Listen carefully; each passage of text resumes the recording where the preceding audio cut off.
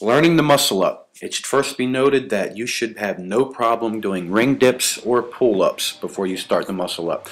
The first progression is going to be our negative. You want to have a strong support at the top and slowly lower yourself all the way down to straight arms.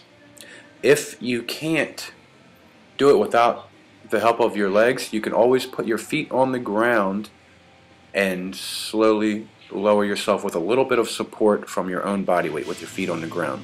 A quick note on a false grip hand placement. You want to get it deep into your wrist and deep into your palm from the base of the knuckle on your index finger all the way diagonally across that line in your hand all the way down to the opposite side of the wrist. Okay?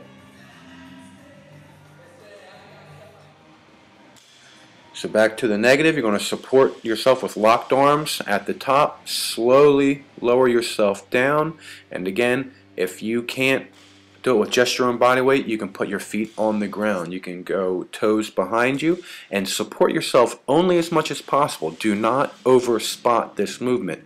Spot yourself only as much as necessary, and then you'll eventually work your way back up. So instead of just the negative, we have the positive as well.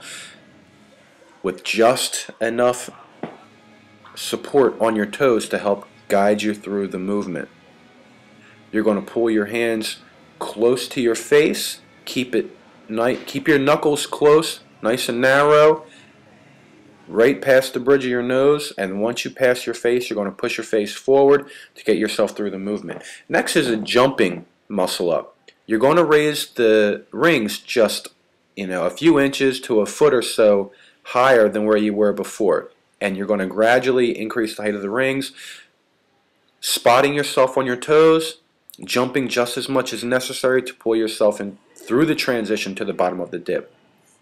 Here is a different view to give you a little bit better angle of what's going on with the toes. You'll notice that I am not jumping hard off the feet. I'm spotting myself as little as possible, only as much as necessary to help guide me through the movement.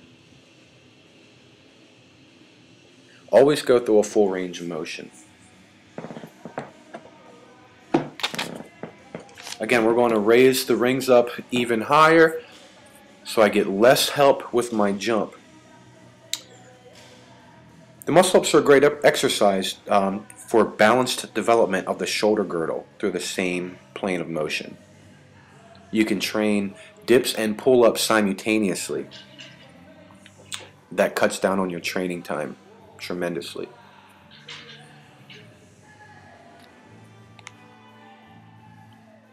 Next, we're going to go into kipping muscle ups. You're going to keep that body tight, swing back, kip hard, and pull yourself into that bottom of the dip with a strong transition. This is not the end result. This is just another step along the way. Similar to the clean and jerk for weightlifters or a snatch for weightlifters, the muscle up enhances the athlete's coordination to function as a single unit, pulling and pushing in one coordinated movement. Next, we're going to use bands. You can use a plate if you have multiple athletes. Instead of constantly changing the height of the rings for each athlete, you can use one or more plates to adjust the height as well. So we're going to just loop the bands around the rings,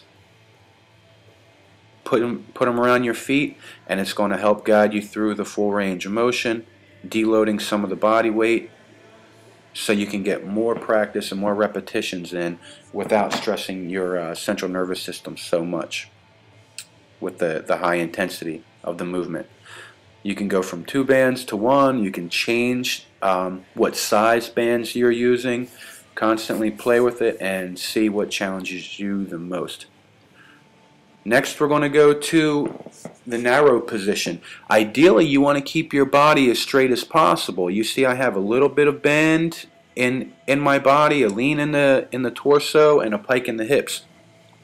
To show you an idea of what you're looking for with the narrow hand position, you want to keep those knuckles really close past your face to your sternum and then pull through at the top, very close to the face.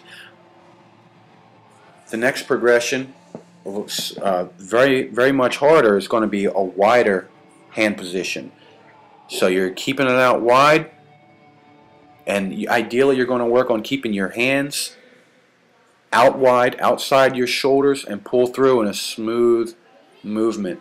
And ideally you'd like to do that with a straight body, no piking of the hips, no forward lean of the torso, and even without the use of a false grip. And finally we're going to go to weighted. You can use chains around your neck, somehow use a weight belt or a weight vest as I'm using here, and go through your movements as you can find possible to do. Feel free to add planches or any other movements as well. That's the Muscle Up. Enjoy your newfound strength.